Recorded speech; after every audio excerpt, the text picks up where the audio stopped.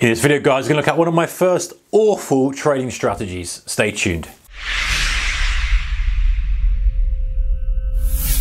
Hey guys, following on from previous video where I was answering a question from US citizen who made a comment on a video. He asked me, or he or she asked me, not sure, what was my first trading strategy that kind of got a bit of traction. I talked about that, go and check that one out. So in kind of the same theme, I thought, there was a couple of strategies at the beginning, you call the strategies you like, that really weren't that great. I want to talk about this one specifically because you'll see in a moment why. Okay, so I'd started trading a little bit more actively, day trading. I pretty much was just a absolute perfect punter to the brokers because I just steadily lost money systematically after as soon as I opened an account and just chewed through money like it was sweets. I had no strategy, I had no plan, I had nothing.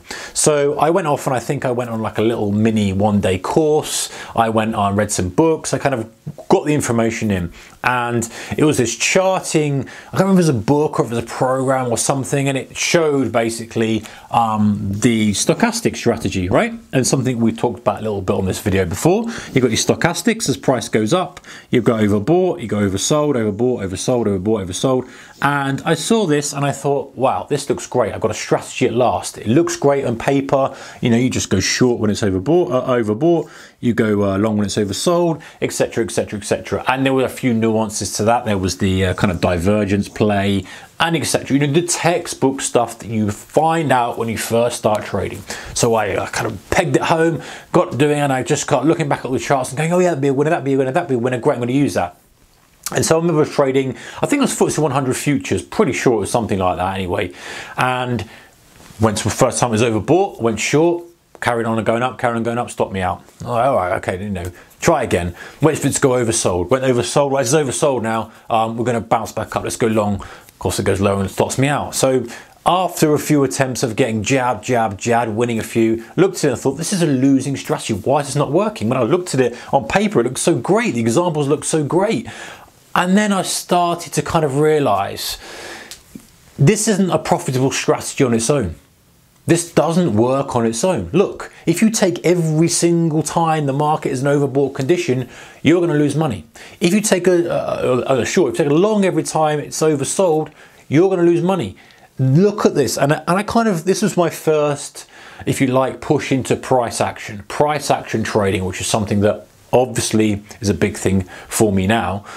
But it was this kind of point where I went, okay, you can't just use indicators on their own. And I talk about this a lot, guys, in videos, in my program, all this kind of stuff of you can't take something on its own.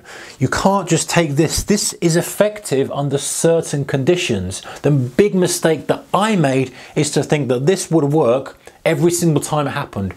Majority of the time it doesn't, but in the right conditions it's super, super powerful. It's about looking what's happened before, how the price has got to this, what's the price doing? Is it a range bound condition? You've got more chance of it working. Is it a trend condition? You're going to get screwed unless you take the first kind of oversold in an uptrend, then it's different. So you're starting to adjust and adapt the indicator for the conditions, and that's where I'm completely wrong. I took this kind of hindsight cherry-picked charts that were up there and they look great, and then I tried to replicate that in the real world and I just got my head completely cleaned off. And then I thought, right, I've got to go back to the drawing board and kind of work my own strategy out. And there's a video on that where I talked about this second tier strategy, again based on price action, based on kind of thinking, right, what's happening, who's on the other side of the deal, all the kind of stuff that I talk about and cover.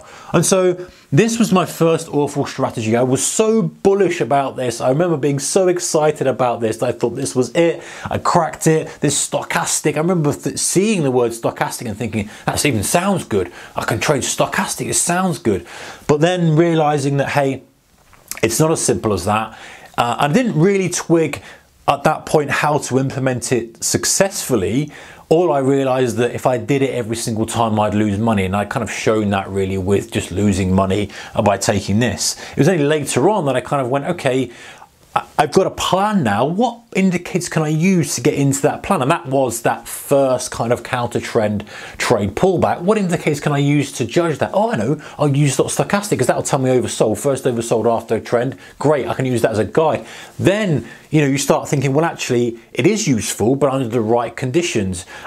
And this is something that I think, if you're a subscriber, appreciate your support, by the way. You know, this is what I talk about is, okay, indicators are useful under certain conditions. The challenge comes with picking the conditions, I get it. The challenge comes with knowing when to use them.